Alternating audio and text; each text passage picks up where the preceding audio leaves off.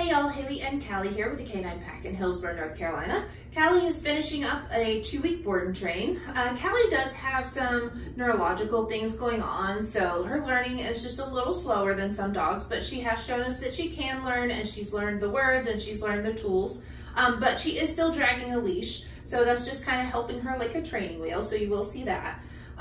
One of the things she's really struggled with is sprinting out of the crate and sprinting back in the crate. So we've worked a lot at adding calmness to this threshold. So I want to be able to open the door and have her not rush out. And then I want to be able to call her out. Callie, come. Good girl. So just calling her to me. Sit.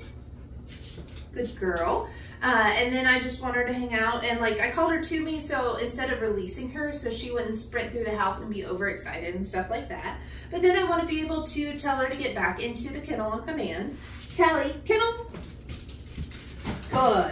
So that was quite calm and she did really good with it. So now I'm going to call her out and walk through the house with her, keeping her within 3 feet of me so she doesn't get overexcited and zoomy. Callie, come.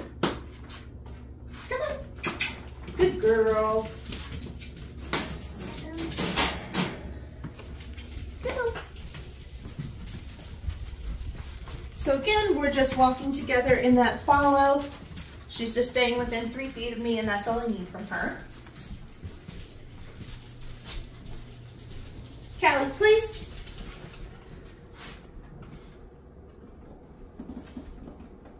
Good. And then getting her on there where hopefully she can relax no matter what's going on, and I'm giving her a lot of direction for what I want her to do. Callie's an anxious dog, so anytime that I can give her guidance, it can help her anxiety.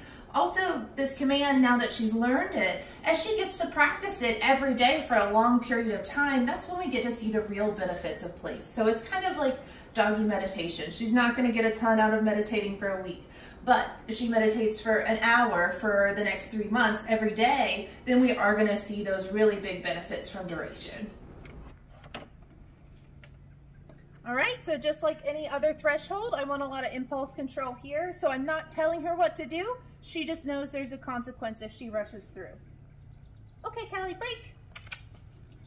Good girl. So here's Callie's recall. Callie, come. Good girl.